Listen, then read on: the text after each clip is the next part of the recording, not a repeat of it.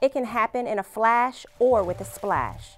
Hot liquid and steam burns like fire and can result in serious injury.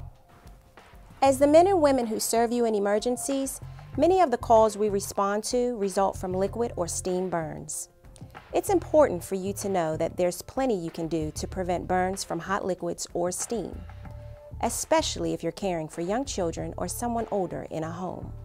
In fact, nearly half of all liquid or steam burns are suffered by children too young for school, and older folks being cared for at home are also at higher risk for suffering burn injuries. The main sources of liquid or steam injuries are spills of all kinds: hot coffee, tea, food tipped off a counter or dropped while being carried, even food or beverages being cooked in a microwave. Bathrooms are also danger zones for liquid burns caused by water that's too hot for human contact. The good news is, these burns are easy to prevent. Let's take a look at what you can do at home. For instance, in your kitchen, keep small appliance cords and all hot items such as coffee pots, crock pots, hot food, and beverage mugs away from the edge of counters and tables. Be sure to cook with rear burners and turn pan handles away from the stove front. And you should create a 3-foot, no-kid zone circle of safety around the stove and hot items. Sometimes the person most at risk for liquid or steam burns may be the child you're carrying while preparing or serving hot food, or sitting in your lap while drinking a hot beverage. If a child bumps your arm in that situation, the resulting spill can cause a serious injury. That's why it is so important to use mugs with spill-resistant lids. Microwave ovens don't always heat foods and beverages evenly, so allow the food to cool before opening the door and then stir and test it, especially before serving a child.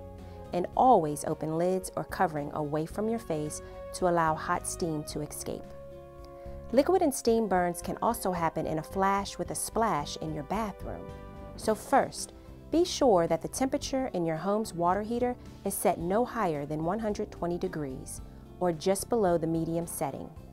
Next, test bath water, checking for hot spots, since what's good for adults is sometimes too much for a child's tender skin.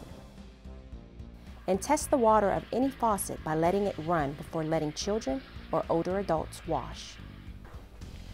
We hope you'll follow these helpful steps to prevent injury, but if you or someone in your care does suffer a liquid or steam burn, here's what you should do. Apply cool running water to the burned area and keep it in cool water for 3 minutes. Don't apply ice, butter, oils, or any lotions. And if the burn is over the size of a quarter or is on a joint, call your doctor or 911. Remember, it can happen in a flash or with a splash.